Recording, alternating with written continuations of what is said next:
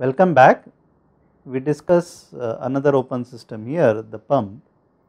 It is slightly different from the compressor in the sense we will use it to pump liquid to a higher pressure, and liquids could be water or oil. And one of the assumptions that we make during this analysis is that the fluid, the liquid that we are using is mostly going to be incompressible. Else we will have to have some kind of tables. Let us just look at the problem here at hand and see what we can do with it. Let me read it out. Feed water at 0.1 bar is pumped from a condenser into a boiler at 25 bar. Water at the exit of condenser is saturated and the compression is isentropic. Determine the work done per kilogram of water pumped. So let us see how to approach this. As far as the first law for open system goes, this is reasonably straightforward to write down the equation. Still, let me write down the equation here.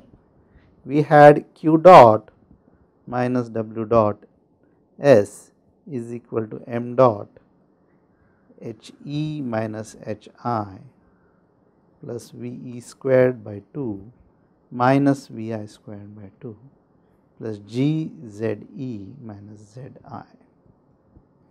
And this is the pump. There is an inlet here, there is an exit here, this is the change in pressure, this is how we show it.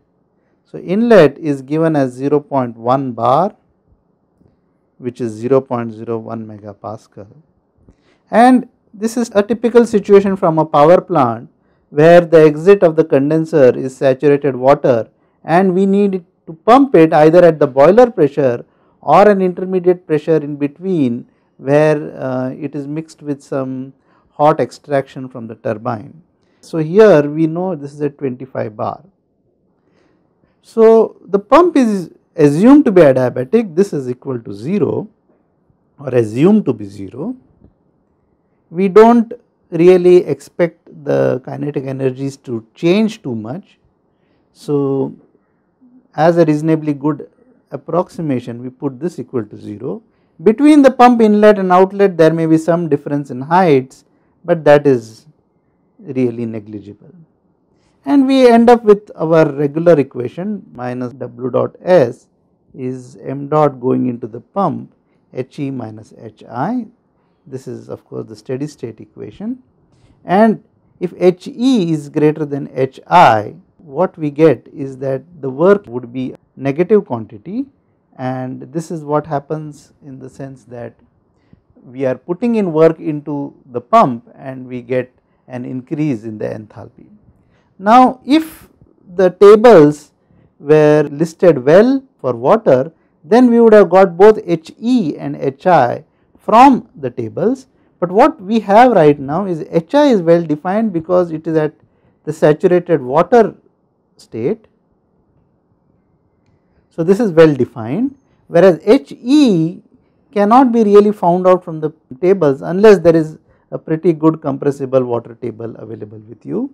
So if we just look at the situation here, if I draw it on a TS diagram, these are various isobars here, I will exaggerate it at this point, and we have a situation where the inlet is here and we pump it to a higher pressure here. So this is Pi, this is Pe.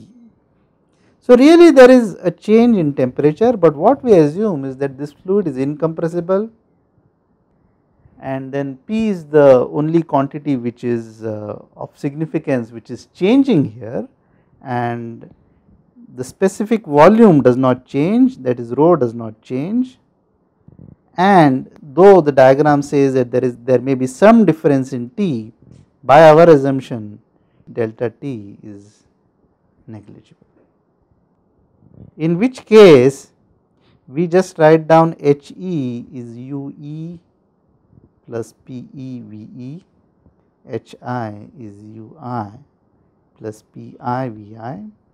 Now if T does not change much, then if I subtract HE minus HI, I will get UE minus UI plus PEVE minus PIVI.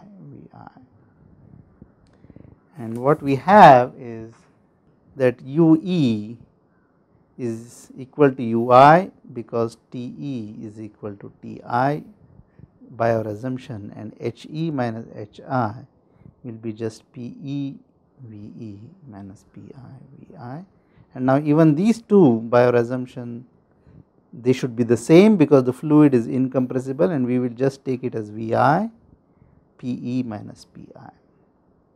And this is one of the most common methods to get work transfer in a pump.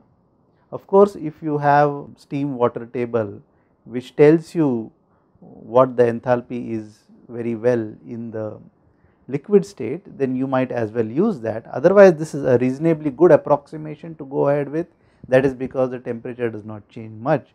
However, if the increase in pressure is really significant over 100 bar, then the delta T would not be so small, and it is better to look up the table if it is possible. Thank you.